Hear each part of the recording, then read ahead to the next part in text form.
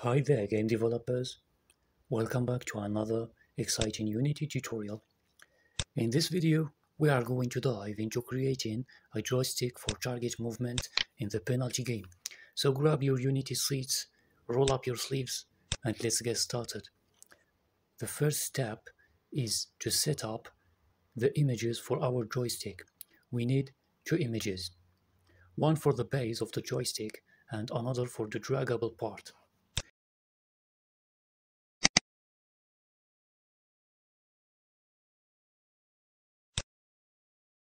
Create an image, assign the base image sprite to it. This will be the stationary part of our joystick.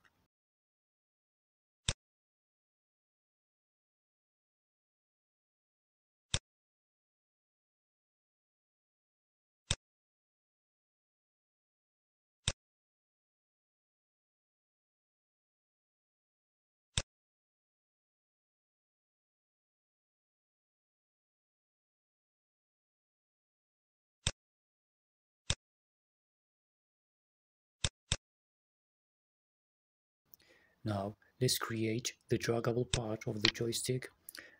This is the part that players will interact with to control the target's movement. Create another image.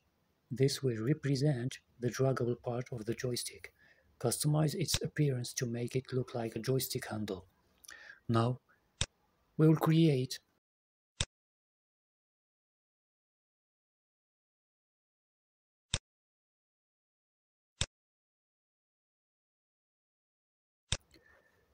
To make our joystick functional, we will create a script. Call it Joystick.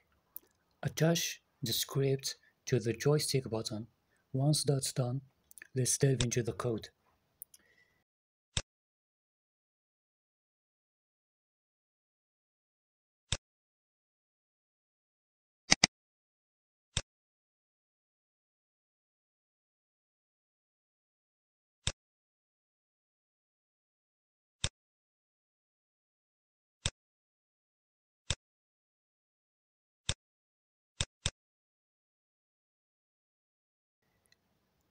The max distance variable determines the maximum distance the joystick handle can be dragged from its center.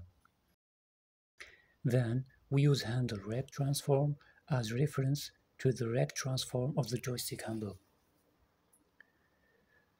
Start position will store the initial position of the handle, while input vector represents the joystick's current state and will be used to control the target's movement. In the start method, we get references to the required components and store the starting position of the handle. Using onDrag method, we calculate the position of the pointer event within the joystick's parent rect transform using onDrag method when the player drags the joystick button. If the distance from the starting position exceeds max distance, we adjust the position within the max distance. We update the handle's position and calculate the input vector based on the handle's movement.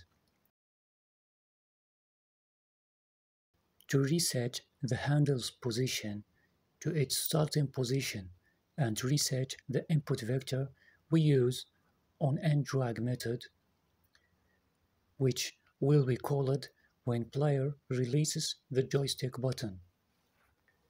In getInputVector, we return the calculated input vector.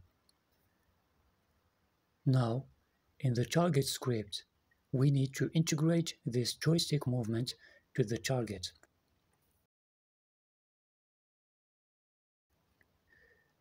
Create a reference to the joystick script. In the start method, we find the joystick game object in the scene and get its joystick component. In the update method, we use the getInputVector method to get the horizontal and vertical input values from the joystick. That's it. With these steps, we successfully created and integrated a joystick for controlling the target's movement.